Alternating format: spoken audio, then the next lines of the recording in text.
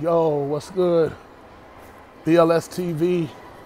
Shout out to the LDBC Lions Den basketball community. It's your boy Brandon Loves Sports TV. I want to do another video kind of basically further describing something I put in my community post when I was talking about earlier when I showed the score between, I think, the Boston Celtics and the, I forget who they were playing. It was Boston and Atlanta, I think it was, or something like that, maybe the Orlando Magic. And it was like 143 to 110. And I was just talking about how the defense of today has fallen off because everybody is more concerned with shooting three-pointers, offense, to where defense has become a lost art. Nobody's even paying attention to defense anymore. And it's sad that we're in that day and age in the game of basketball where it's just about who can score the most points, who can be seen the most, who, can be a human highlight reel.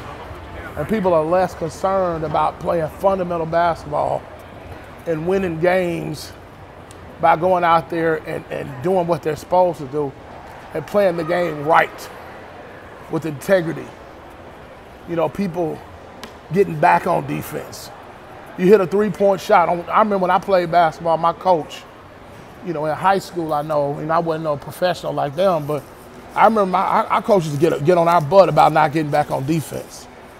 You make a good shot, you happy on one end, you make a three-point shot, you get a dunk on one end, and he would yell at you, McCullough, get back on defense. And it was a time where defense was important. When it used to be an honor to be called Defensive Player of the Year in the NBA. When Michael Jordan used to win them joints year after year after year, man. And it was a big thing. Kobe wanted to be great. I almost said, but no, not Dominique Wilkins. He didn't play a lick of defense. But the old school guys, Patrick Ewing, Akeem Olajuwon, who to me is probably top. He might be the greatest defensive player of all time. One of the top. I got Joe Dumars up there. I got Akeem Olajuwon. David Robinson, a lot of those guys. Dennis Rodman probably, probably about top 4 or 5 greatest defensive players that I've seen in my lifetime. Moses Malone was a pretty good defender. But now we're in a day and age, man, when people just don't care about defense no more.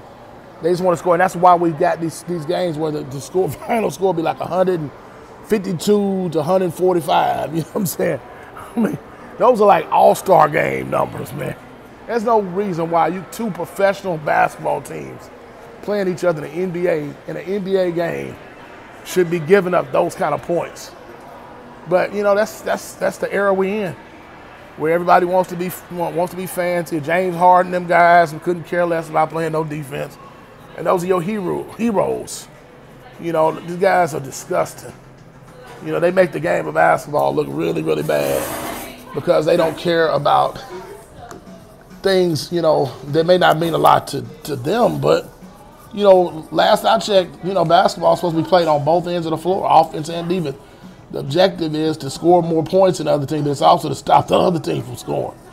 So y'all give me your thoughts. Let me know what your thoughts are in the comment section. This is what I'm seeing, and it's disgusting how people giving up these kind of points.